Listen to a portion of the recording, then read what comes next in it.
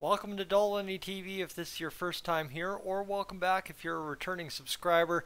Tonight we're still talking the Edmonton Oilers, but something a little bit different than usual. First thing you would notice that's different about this video is you most likely did not see an ad before this video. Of course, for those of you on YouTube Premium, you wouldn't see an ad anyway, but just to make mention of that, this video is not being monetized. That is one thing I really want to hammer home because this is an important conversation. I want to have mano a mano, ad free, and of course person to person in this one because this is going to be a hefty, hearty conversation to take home for you. And of course, regularly at this time I'd be asking you for the subscribe or whatever, but that is not what we're doing here. The housekeeping notes tonight, friends, simply put, check in on your friends, check in on that person you haven't heard from in a while, and of course, number one, take care of yourself because no one knows what you're going through and you don't know what anyone else is going through, and it's a very tough time out there, especially coming out of winter, coming into the summer. There's this weird transition period where it's hot, cold, and it can be pretty hard on those who have either seasonal affective disorder or just simply any kind of mental health issues. And that's where I want to begin. Like I said, we are talking about the Edmonton Oilers in this video. This is not a complete deviation away from what we normally do here on Dolynny TV. However, today we're talking about the human side of hockey, and one being Slater Koekkoek, who today shared out his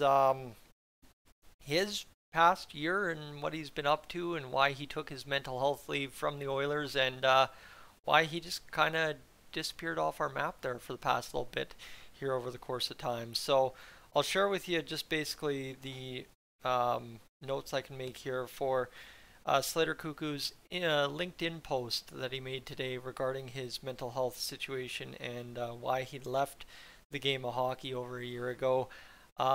He today shared a little bit about that, going on to say that it's a big anxiety thing for him, and it's actually quite something that it was unbearable and unhealthy towards him to be in the game of hockey. One thing was, for the majority of his professional games, he would go game days without being able to eat, right? That's what the anxiety was doing to him, and he sums it up as such. If anything, the night before and the day of the games, hockey night in Canada on a completely empty stomach, let's do this, I guess. So it's anxiety coupled with a little bit of the anxiety basically making him unable to eat, and he couples this with anxiety shows up in all shapes and forms.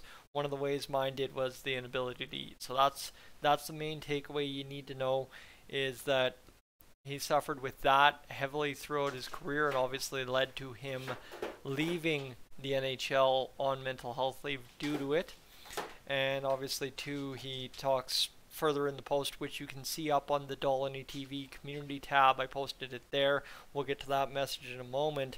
But he basically goes on to say that he just thought it was something that was normal at the start, and then realized, no, this is something that's causing a downward spiral, and obviously being scrutinized about his weight, his ability on the ice and stuff, and obviously knowing it was tied to his inability to eat on game days or days before games, caused a very vicious cycle of needing to eat but physically being unable.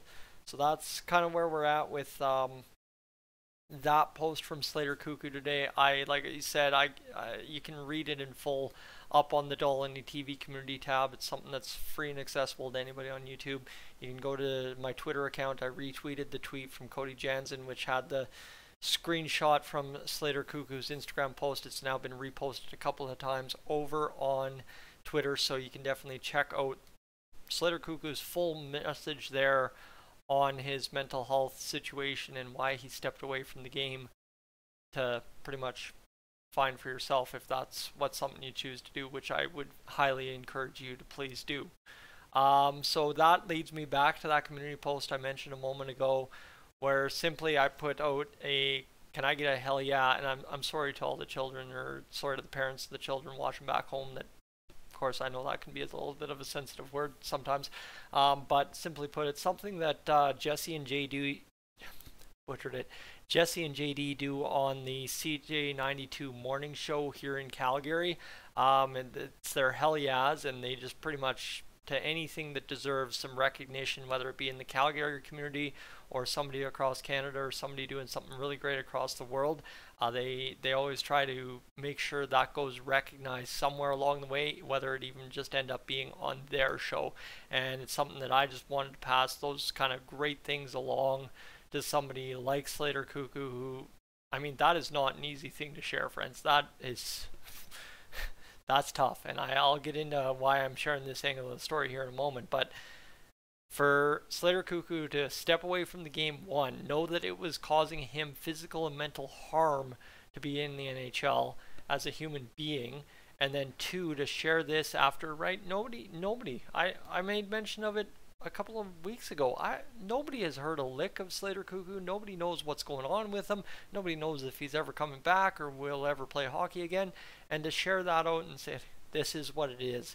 And I am hoping that sharing this message helps in that is, you know what, Slater Koekkoek steps out of the shadows, right? He's disappeared into nowhere land, steps back in today and says, hey, this is what's going on and this is why you have to listen for a minute. That's that's awesome. And to get back to that, I think that deserves a big hell yeah tonight across Oilers land, because that is phenomenal to see. And I mean, basically, to kind of hone it back to myself and why I'd be sharing something like this publicly on YouTube when it's somebody else's story to tell, is it goes back to something that I think a lot of you that have been here on Dolynny TV over the past 5 years that I've been doing the Oilers stuff, is you would know that there is, in that 5-year span, a 1.5-year gap where there wasn't anything. There was no Dolynny TV Oilers news because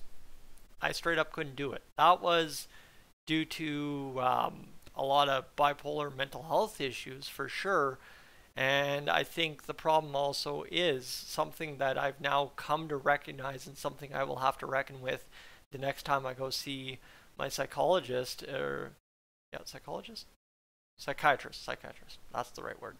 Always butcher those two.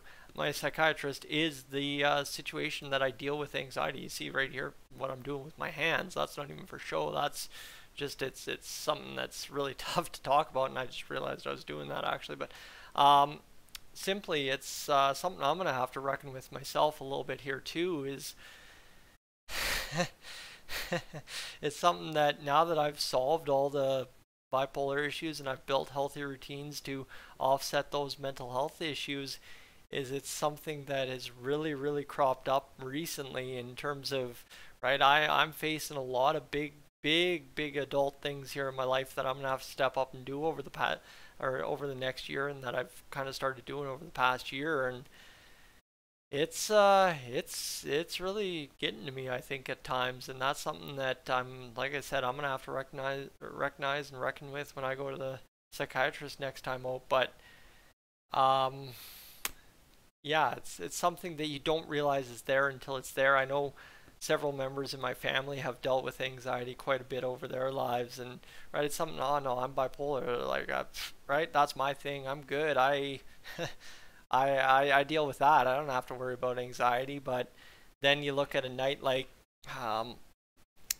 Friday night out with the team, with work, and what should be a laid back, easy Friday night is a lot of it is just the anxiety wraps myself up so much in my head. So we're at the bar in Airdrie, just chilling, having some food, having some drinks for the folks that do drink, and obviously me just planning on who I'm DDing wherever we're going next. And well, I'm sitting there just talking it out with the boss and with a couple of my coworkers, and suddenly I just couldn't do it. I had to get in my car, or I had to go out to my car.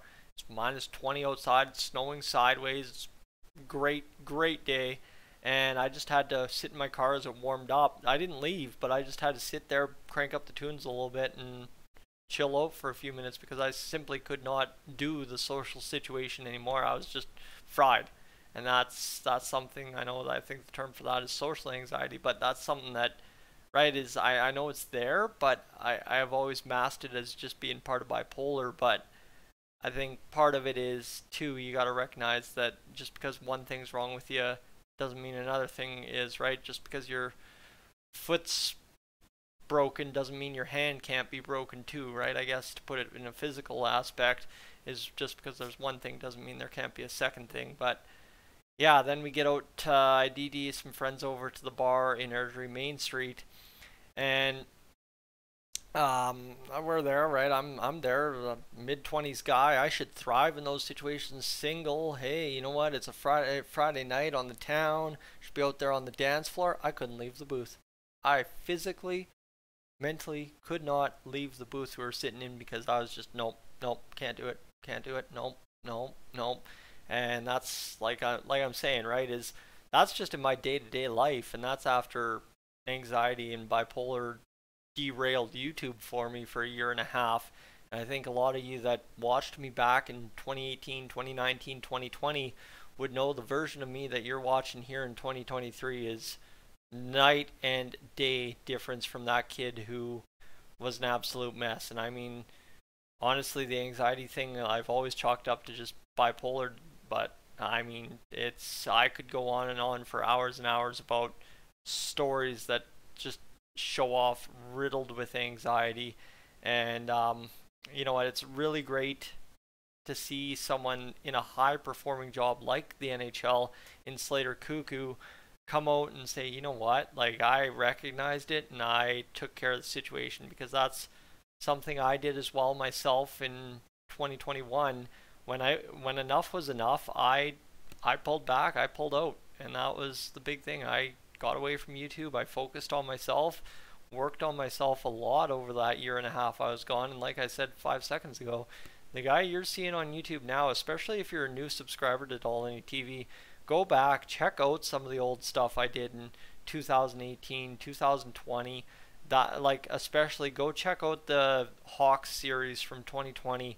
Like, if you want a good explanation of where I was to where I am now, that is as far of as good explanation. Game 1 against the Hawks in 2020. That will tell you everything you need to know about how far I've come in my battle with mental health issues. But yeah, no, to put this one back just squarely on Slater Koekkoek sharing his story, is it's phenomenal to see, because it's great to see Slater's full message. And I don't want to spoil the whole thing, because I think, like, honestly, when I read it, I was crying at work. I didn't have many, like, I literally just handed my phone over to my boss and I said, you got to read this, man. And I mean, my boss, he's a guy who's been at high levels of sports himself, so I mean, he knows kind of the part and parcel mental game that goes into those kind of things. So I knew he'd appreciate seeing somebody share something like that. So yeah, no, it hit me like a brick. So I'm hoping go to that community tab here on Dolynny TV, go check that out, and make sure you read the whole thing. You just have to click it if you're on mobile, or you have to click it on your laptop or computer, and you'll see the full thing. But I fully encourage you to please do that tonight, because that is one heck of a story from Slater Koekkoek. And you know what, I think it gets thrown around way too loosely by the younger generations now. But when they say, I feel that, I felt that. And that's why I thought tonight, right, like I said, this is not something that I want to make money off of. This is not something that I need to make money off of. This is something you and me right now just had to sit down and discuss for the 14, 15 minutes, whatever it's going to take, and just talk it out, because this is something that needs to be heard. And I'm glad you took the time tonight to listen to some of my thoughts. Sorry if it's a little scattered. You see, I did my hair from the previous video. I'm not wearing the jacket. I went upstairs, showered, and figured I better come down here with a fresh face. So I took some time in the shower to try and write this one up in the head. But unfortunately, when you're talking very personal things, it's hard to script it the right way. So friends, I hope you took something away from this one tonight. Hope you have a great rest of your evening. I didn't know if I'd have a second video up, but then I realized, yeah, I do. And thank you for spending your time with me this evening. We'll talk tomorrow. The Oilers face the Dallas Stars for a pre-St. Patrick's Day Thursday night game. We'll have the call here on Dolynny TV for that one for those of you that are unable to listen or don't want to listen to the hockey game on the regular methods. I'm Tyson, this is Dolynny TV. Thanks so much. I'll talk to you tomorrow.